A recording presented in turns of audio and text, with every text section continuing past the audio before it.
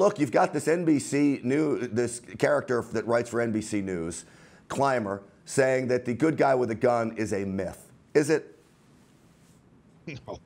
You know, first of all, that was an incredible opening statement that you just had. And I kind of want to run through that real quick, because what you're saying about not just carrying a gun, but being empowered by it, that's really what this is all about. It's about empowering the people to take care of themselves so that they're not so dependent. That's the key word here, dependent on law enforcement, because I've been a cop, and law enforcement really, to protect and to serve, should be changed to they will show up when you call them, and sometimes they'll be there already. You know, that's the reality of the whole thing.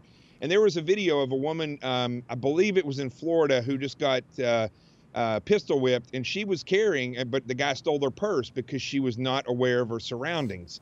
And then when we look at in Tampa, at the murders in Tampa, most of this is occurring because people are not aware of their surroundings. Serial killers are not magical beings.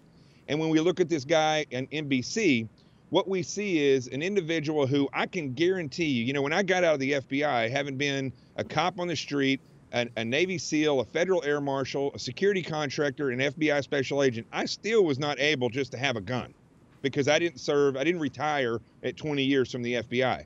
So he's the same type of person that would be saying, which I got hate emails when I was on Sean Hannity's show once, saying that we should automatically have our ability to carry a weapon if we're a veteran, saying that your training doesn't matter, it's no better. So these people talk in circles, and it's absolutely nonsense, because they don't want the people to be empowered. That's what it all comes down to.